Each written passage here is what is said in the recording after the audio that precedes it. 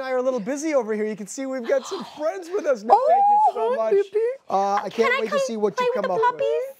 We've got one puppy and one mommy, and Larissa is sick today, so we have the pleasure of introducing you to our first two adoptable pups. That's right.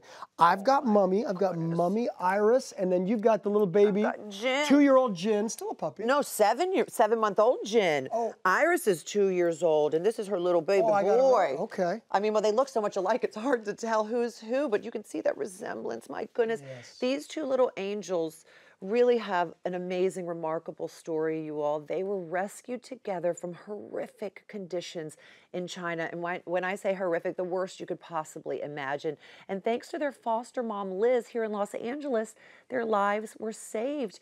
And we actually have a little picture of Liz coming to rescue them at the Los Angeles airport. Yeah, there they are. They're both Cocker Spaniels. Both super, super sweet, as you can see. I mean, they just plunked right down on our laps, and they're just a couple sweethearts right here.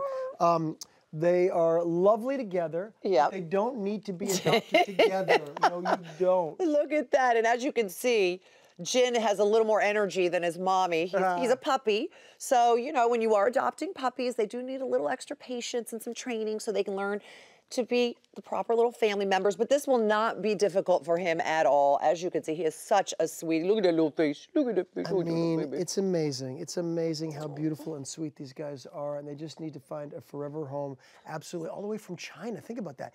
What a journey they've had. For more information on Jin and on Iris, head over to secondchancecockerrescue.org. And of course, there are rescues and shelters across the country, so go and try and find one near you, and so you can have an adoption ever after. Aw, Kimmy, do you need some new family members? Yeah. They are so precious, you guys. Oh my gosh, what little angel.